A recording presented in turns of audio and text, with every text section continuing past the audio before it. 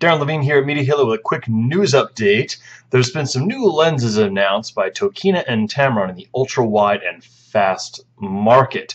First, the Tokina, it is 11 to 20 2.8 constant. Seems like they've refreshed their really great line, which was the 11 to 16. They had first version, a second version of that. That's one of the most renowned fast wide lenses you can get for crop sensor lenses. So this new one extends that range a bit, keeps everything else looking pretty much the same, and looking forward to that. It looks like it's going to be about the $800 range, but we're still waiting to hear about the US pricing. The other one by Tamron, even more interesting, it's a 15 to 30 millimeter 2.8.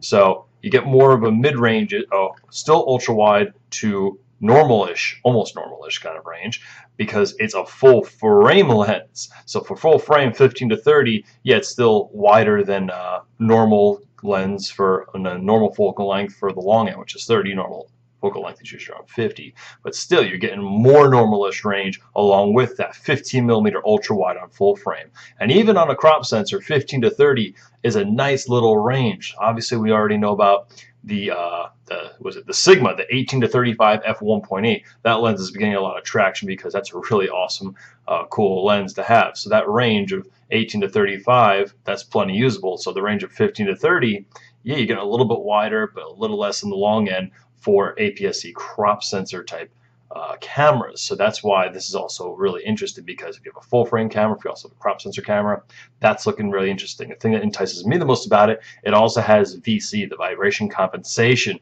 which Tokinas just don't have. So for me, that's actually very interesting, because I like to have that image stabilization because I'm running around shooting a lot of video, especially for photography.